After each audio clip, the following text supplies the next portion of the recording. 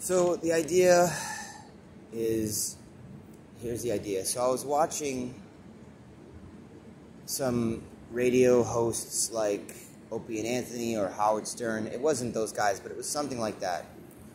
And I noticed that there was the mainstream voice and the quirky co-host.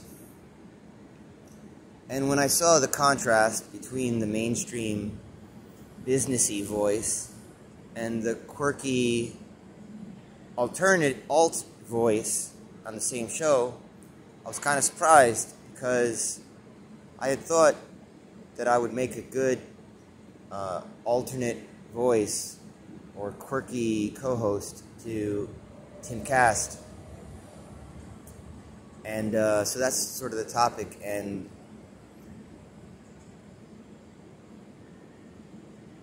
the thing that I ended up thinking about was when at Occupy Wall Street, they finally allowed me to facilitate a General Assembly. Now, when you facilitate a General Assembly, you need to have a facilitation team that you kind of lead. So the facilitator has two people, someone that keeps stack and someone that takes all the notes. And the notes aren't like regular notes. The notes are like, basically, like exactly what everyone says. The notes is like what you accomplish.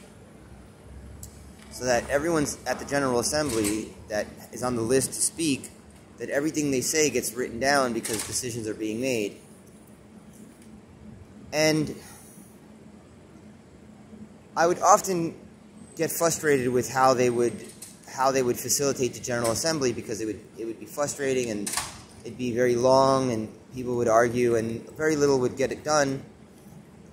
And I would say, it doesn't have to be that way. And they'd be like, yeah, you don't know what you're talking about. Yeah, Yeah, everyone's an armchair critic. Everyone's a backseat driver or whatever. That sentiment they would send in my direction.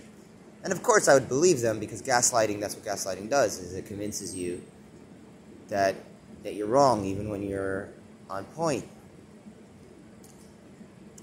But when they did allow me to facilitate, of course I got my team together and I had the meeting beforehand and we prepped, and surprisingly to all of us, that when I facilitated the General Assembly, that I was very competent, that I wasn't kind of competent, I was really good at it. Or I was like above average, which was way above average.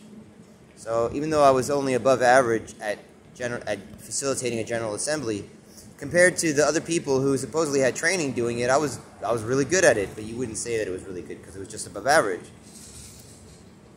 And then afterwards, people would come up to me and they'd be like, wow, we're so surprised that you could, they would tell me how surprised they were that I could facilitate a General Assembly, and that I could facilitate a General Assembly with some skill. And I would always, when they would tell me, oh wow, hey, we're all surprised that you really could do that, I would be like, that's really rude that you say that. That's more, it's really rude, and I feel bad that you're surprised.